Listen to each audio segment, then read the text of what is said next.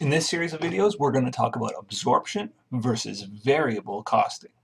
In the first video, I'm just going to kind of explain the concept. In the second video, we'll work through a short problem on absorption versus variable costing that I hope illustrates the concept to you. But let's talk a little bit about absorption versus variable costing. And of course, we can't talk about anything related to costing without defining cost. And we all know the components of cost are direct materials, DM, direct labor, DL, and manufacturing overhead, MOH. And we've probably written that, I've written that on slides hundreds and hundreds of times, and hopefully it's a familiar concept to you by now, and hopefully you understand the definition of each of those terms. So we take the material, the labor, the overhead, we add them all together, and we get the cost of our product. Just to further define things, as usual, overhead is the thing that's going to cause us problems here, and it's the reason there's a difference between absorption and variable costing. Absorption costing says, add the material, add the labor, add the overhead, you get the cost. Variable costing says, add the variable material, add the variable labor, add the variable overhead, and you get the cost. Don't include any fixed cost.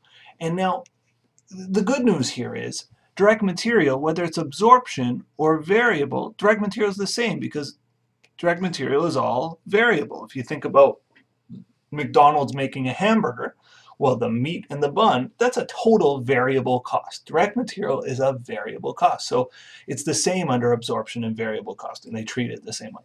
Direct labor in accounting class tends to always be a variable cost as well. Again, it's the cost of the wages of the person that made the product. We make the assumption that if there's not the work to be done, we send them home. If there's more work to be done, we bring them back in. The wages will fluctuate with production, so it's a variable cost. Overhead, though, is very much, there's fixed overhead and there's variable overhead. So when we think about overhead, those are the indirect costs of making a product, the indirect factory costs, things like the cost of utilities, the cost of property tax, the cost of indirect labor, that's idle time when the employees are sitting around or cleaning up, the cost of cleaning supplies, all those costs that you have to run a factory, but that are not directly part of the product, or overhead costs. Some of those are variable, some are fixed. And so variable costing says, okay, well, take the variable ones, and that's the cost of your product. Absorption costing says, no, you need to take all of the costs to be included into your product cost. Now, why is this relevant? Like, why does this controversy exist? Not that it's controversial, but why is there this issue? Well, GAAP, the rules of accounting, say absorption costing is the only way to go. So when we present financial statements to shareholders and we have sales and cost of goods sold, that's our cost, it's all under absorption costing. But as we've learned in the last few video series, if you go back and watch one on CVP analysis, cost volume profit analysis, also called break-even analysis, as well as there's been a series on like high-low method and just cost behavior, scatter graph method. If you watch back to those previous videos, you'll see it is kind of relevant to know which costs are variable and which costs are fixed. We can compute our break-even point. We can do some projections with that. And if we use absorption costing data and cost of goods sold, we're not going to have good data with which to do CVP analysis. So variable costing says, well, I want to break out my variable costs. I want to break out my fixed costs.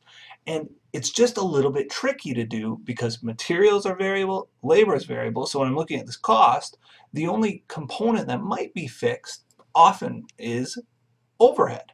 So in this series of videos, we're going to learn how these two methods are different, how they'll produce different profits, because again, they'll produce different cost of goods sold, and there'll be different amounts sitting in ending inventory, and they just create differences. And so we'll learn how to deal with those differences, we'll learn how to compute them, and hopefully you leave this better understanding the concept. Again, the big difference here is when I'm going down my list, variable costing says direct materials, direct labor, and variable overhead. Absorption costing says do it all. Don't skip the fixed overhead. So again, variable costing says just look at the three: variable materials, variable labor, and variable overhead. Absorption costing says don't skip anything that's fixed. So let's go ahead and work through a problem outlining this concept.